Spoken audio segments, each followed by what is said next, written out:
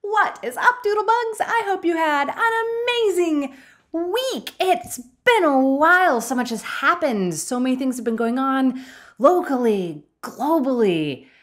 But most importantly, I got a brand new coffee maker and it's amazing. Poofda. In case you missed it on my main channel, I had a double dual delicious collaboration going on with the guys from Convos with My 2-year-old. I put a new superpowered video on my main channel, and then on their channel, I did an illustration of the story of Tony. It was fun. It was phenomenal.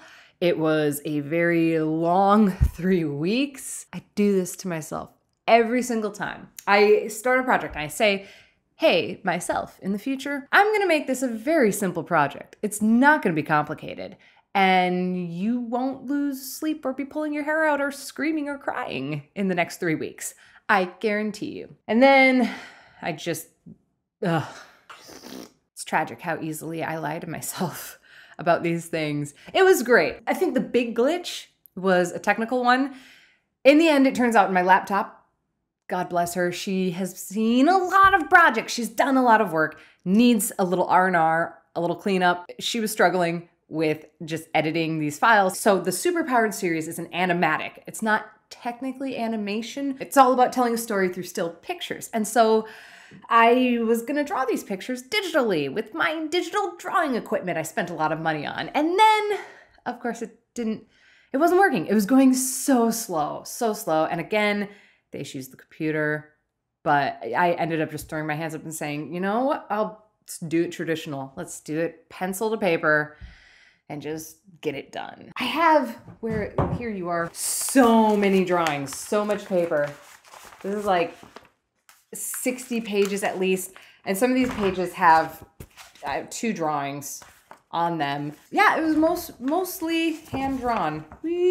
Not saying digital art isn't hand-drawn. When you have a tablet, that's in a sense hand-drawn. People like to debate whether or not digital art is actually art, which is silly. It is art. It's just a whole nother medium that you're using. Blah, blah, blah, blah, blah, blah, blah. End debate. So last week we finished up the collaboration. Finally got that uploaded. I was on YouTube Nation a week ago exactly. It was amazing. I felt very honored to be on the show. Their shooting space is super cool. In such a beautiful environment. They had a wall right in front of their elevators that says, please draw on me. I was the jerk who went up to the wall and said, oh, you want me to draw on you? And I just took up all the space that others could have had to sign their names and whatnot.